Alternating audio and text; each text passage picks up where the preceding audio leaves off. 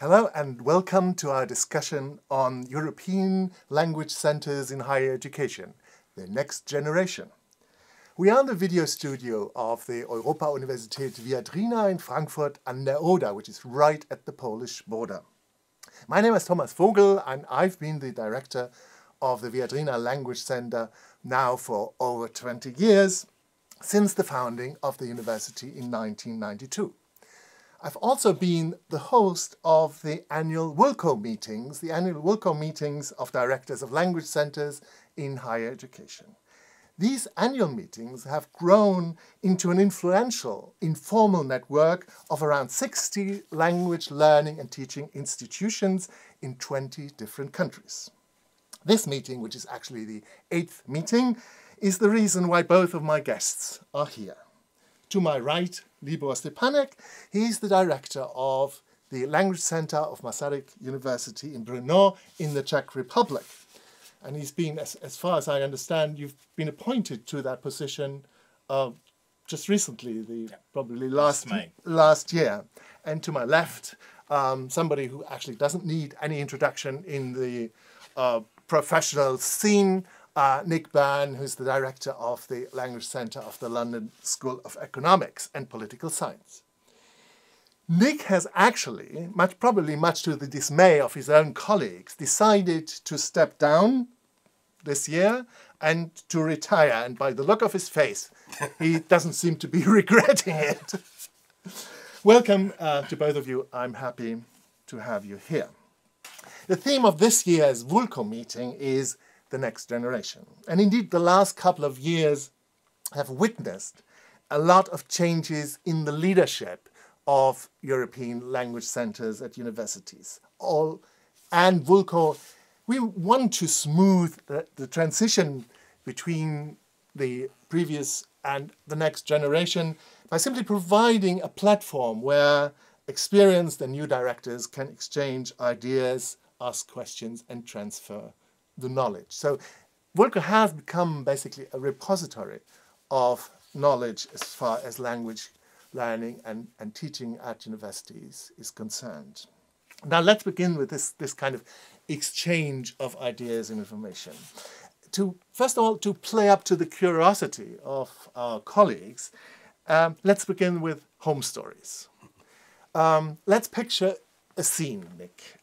A scene in a kindergarten in Manchester. Little Nick, among his friends, they talk about what they want to be later in life. Little John says, I want to be an astronaut. Somebody says, well, I would like to be a milkman, a firefighter, a nurse. Those kind of ideas come up. No, says little Nick, I know exactly what I want to be. I want to be the director of a university language center. Nick, that's the story, isn't it?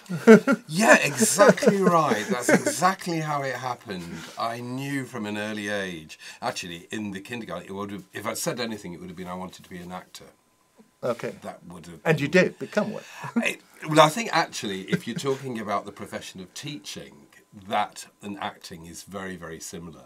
And I think that since nearly all of us have our background in teaching to become language centre directors, although that could change as well, I think that actually forms quite an important part. Mm. So how did you eventually end up at a university language centre? In a sense, teaching was the key. When I graduated from university, I did toy with the idea of going into acting, because I'd done that at university. I then went through the other sort of late 70s things of try the British Council, try the BBC, but they'd actually suspended their training programmes because of the sort of economic crisis at the end of that particular decade. And I was also toying with the idea of going into fashion retail, but I was worried I'd be an absolute parody of myself. But I did that. I remember it was for a company called Jaeger as trainee export manager, looking at the German market. And in a sense, there's a little bit of thinking it would have been interesting to think what would have happened. But what I did decide to do was go into teaching, because I really enjoyed my time as an exchange teacher. And it was from that and doing basically 12, 13 years of teaching, and then teaching part-time at art and design colleges, and then realising there was a whole market for languages for specific purposes, and then a job came up at what's now University of the Arts London, and it was an absolute sort of amazing combination. So for me, base was in teaching, then doing part-time work at universities for specific purposes, and then just really getting a great break when the job came up. Okay. Libor, teaching, was that at the basis of your decision to be in a language centre? Yes, I think that we share a lot of things, because there was You also wanted to be an actor. well, not really wanted to be an actor, but I also did some acting, I did some directing. And after university, where I studied English and history, and at that time I didn't really think that I would like to go into teaching, but then I started to teach here and there some small jobs, and again I just started to really love it, so I applied for teaching position at a university, and then gradually with I don't know, projects and different responsibilities, I got into different positions, and finally last year I became the director. Yeah, and you both have never regretted it. Or after those 10 months I've been in, I haven't regretted that. No. Those 10 months actually lead me to the next question. Is that how did you actually prepare? I remember when I came into office at Viadrina, I didn't really know what a language centre was, because at the university where I came from, there was no such thing as a university language centre, so I didn't have a clue. So how did you, I mean, when you came, you didn't have a kind of a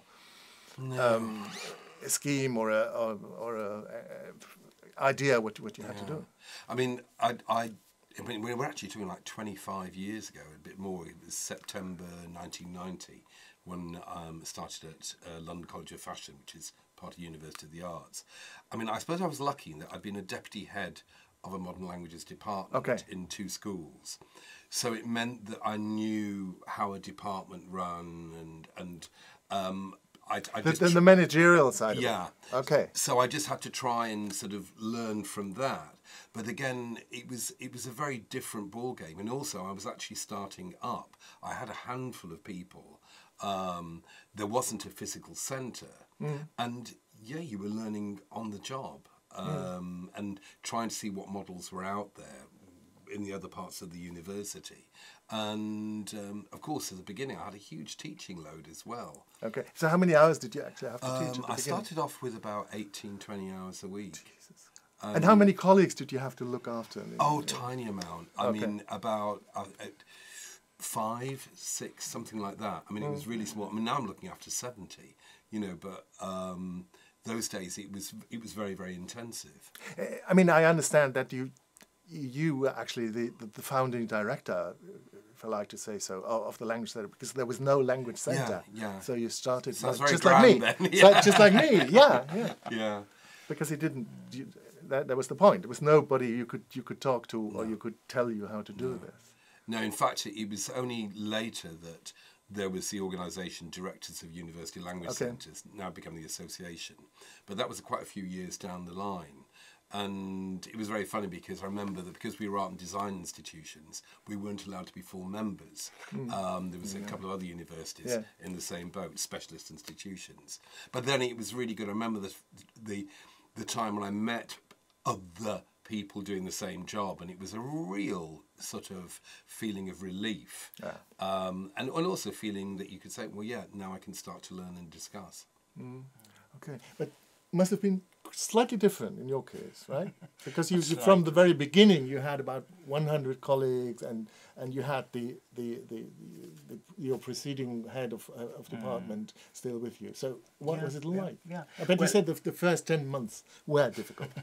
Yes, but I must say that it's a completely different situation. This is a really generational change, because I can say that I was extremely lucky of not only having an excellent today ex-director, as she was really telling me a lot of ideas and sharing a lot of the knowledge, and also she of course introduced me to you and to the Wulkow group, so I could actually, before from the moment I learned that I would be the director, till the moment when I became, I had 4 months of preparation, and I was talking to many directors. I spent a week with Nick, who was sharing a lot of his experience and everything.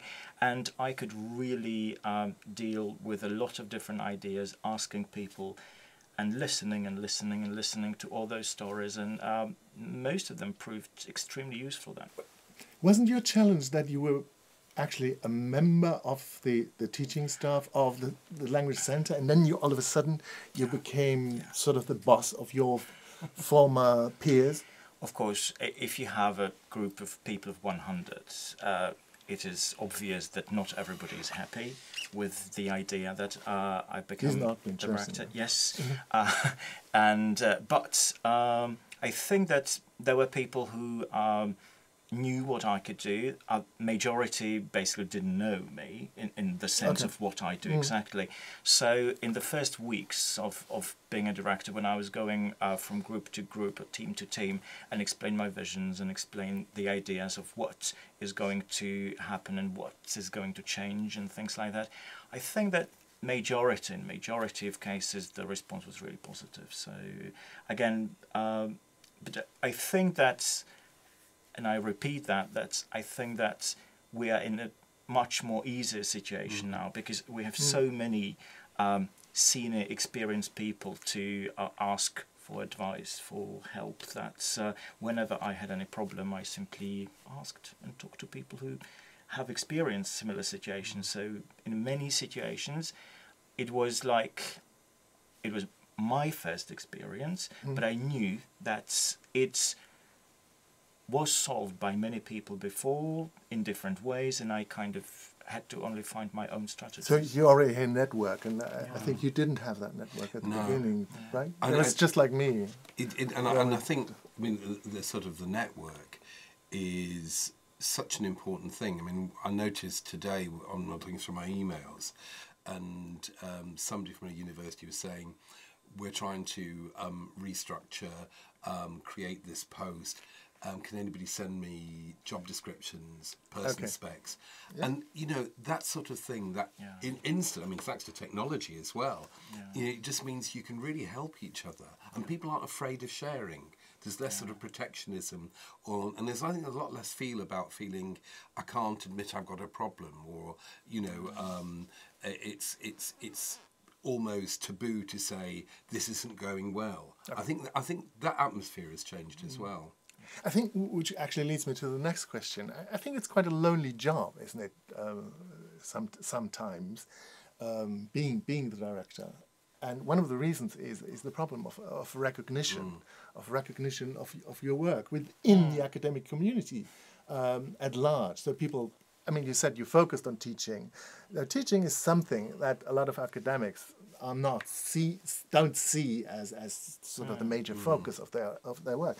Now, how did you feel? Did you ever feel integrated into this academic community of the LSE? I mean, LSE is a highly prestigious, with lots of winners of Nobel Prizes and all that. And all of a sudden, there's Nick, who is actually, you are an academic, but not a researcher as such. So how did the academia, if you like, respond to you? I think that the way, and again, this is a very personal thing, the way I sort of played it is I wasn't going to try and compete with them on their terms. I remember after my job offer, and I accepted it, and I suddenly thought, should I try and get a PhD? You know, what am I so obsessed about that I could do it? I remember asking to the appointment panel, and one of them just said, "Oh, heavens, no, don't." He said, "We already have enough academic divas. We don't want another one," which I thought was rather interesting.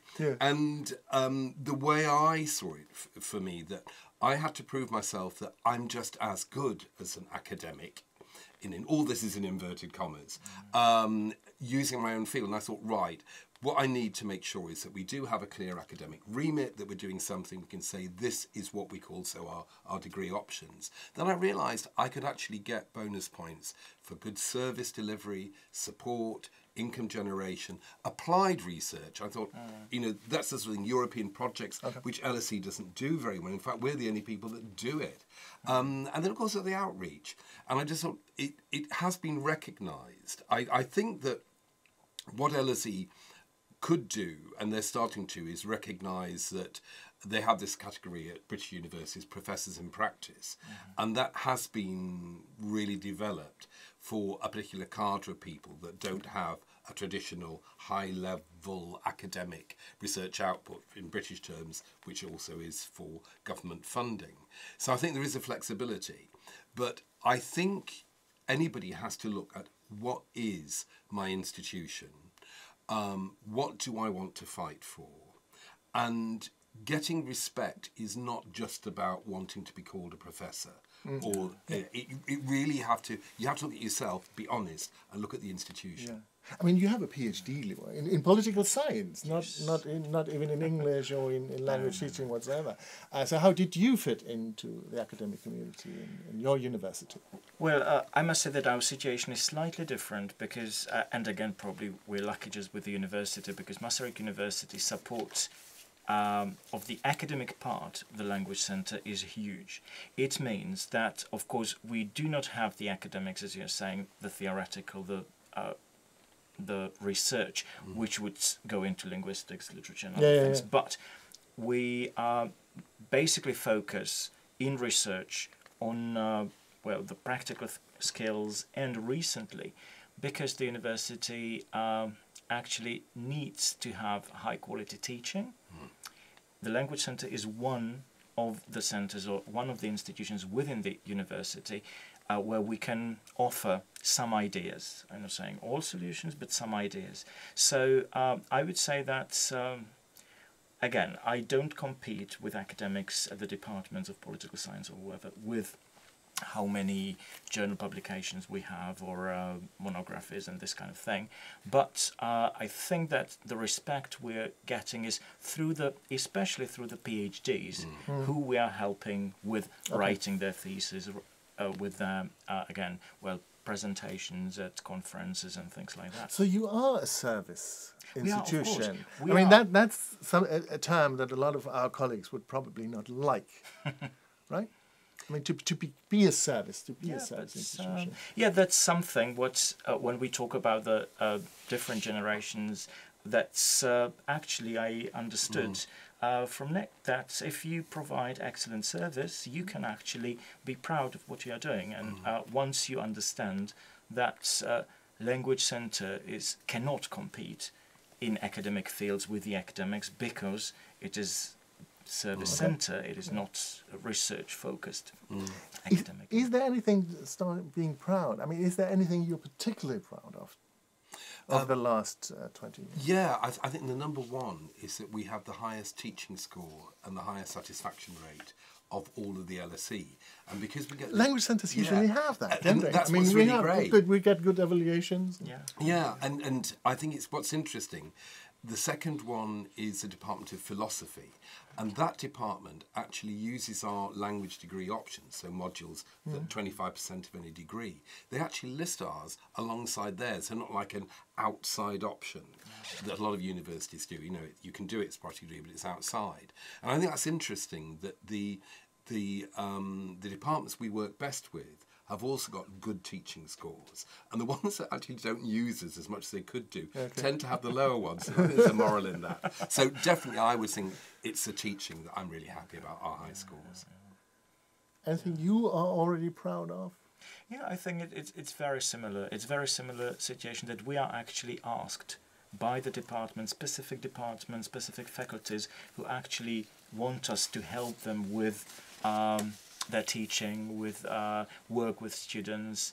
And there is another thing which I'm really proud of. It's not my job, it's still a result of my predecessor's job, but sometimes we are more successful in projects that are especially focused on teaching and on new courses and this kind of thing than some faculties. So even in the absolute numbers, we are better sometimes than some of the faculties, and it's something that's, that counts when you see in the graphs of the University Language Centre somewhere in the centre, and then there are still some faculties. So there is a bright future for language learning and teaching at university, you think so? Or what are the challenges actually at the moment? Budget?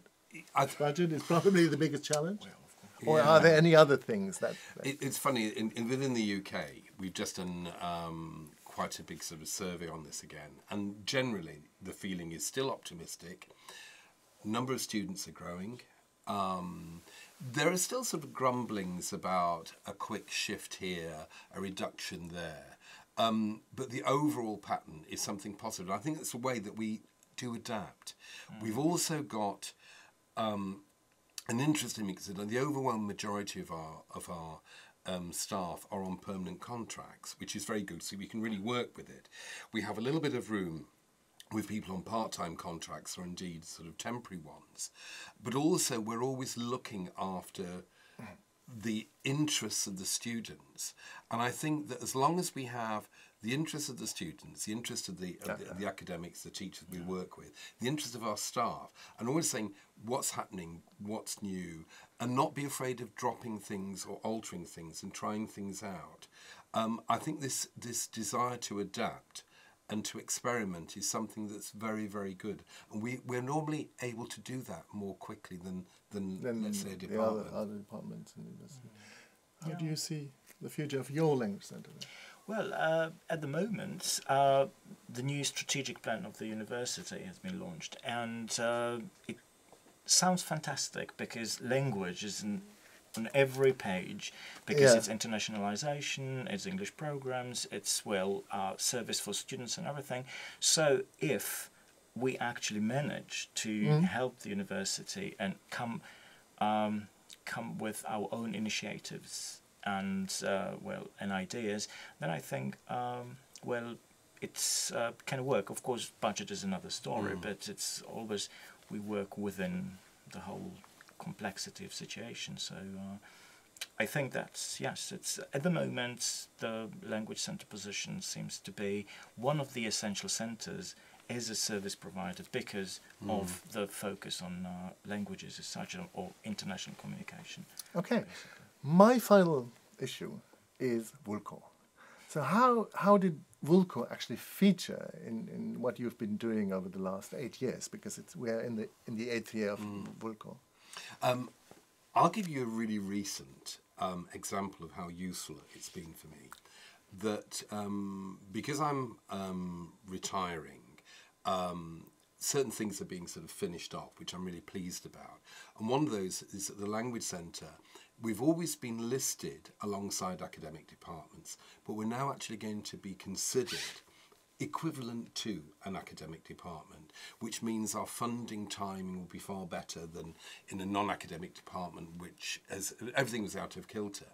But one of the important documents I submitted to show how we fit in, to show that we think alongside other universities outside of the UK, was the publication where we put all the first 5 memoranda together. And I was really surprised how one particular pro-director of the LSE, who is not a linguist, he's a northerner, he's a mathematician, finance. And I remember him saying, I read it cover to cover, and it makes sense. There you go. That is so good. He said, why don't other departments do that? I've read nothing like that. And it was really, really interesting how it can sometimes, the fact that we're dealing with real problems, real issues, management issues, and people don't get that. He thought we were just about language teaching. And the fact that we had this management expertise and awareness of the issues made a big difference. Transferable knowledge to other areas, right? That's what we have. You're a newcomer to Wulkow. Yes. Your second time. Yes. So any impacts? Well, of course. Well, my first Wulkow was the biggest change I could have imagined, because before coming to Wulkow, I was just thinking of a director's job as, well, there'll be a lot of administration, it'll be a terrible job dealing with money, paperwork and this kind of thing, and I came to Wulkow and found a lot of creative people talking about wonderful ideas that can be put into practice, and that network of people who are helpful really to one another. It's just changed the whole idea, and I think I said it at the end of last Wulkow that I started to look forward to the job, and that's really. Thank you very much. On this merry note,